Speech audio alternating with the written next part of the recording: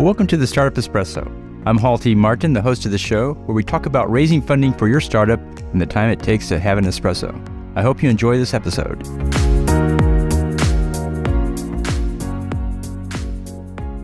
Hello, this is Hall T. Martin with the Startup Funding Espresso, your daily shot at startup funding and investing.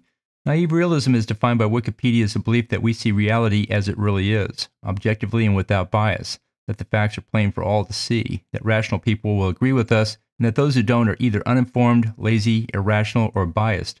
Founders believe their view of the world best matches reality. Some go further and believe that all other views are erroneous.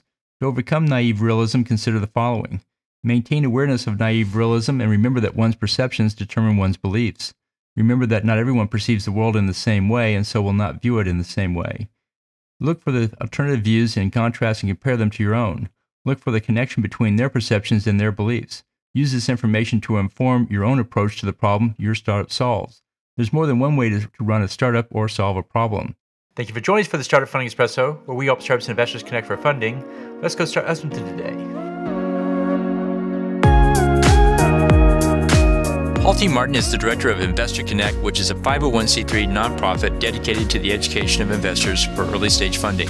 All opinions expressed by Hall and podcast guests are solely their own opinions and do not reflect the opinion of Investor Connect.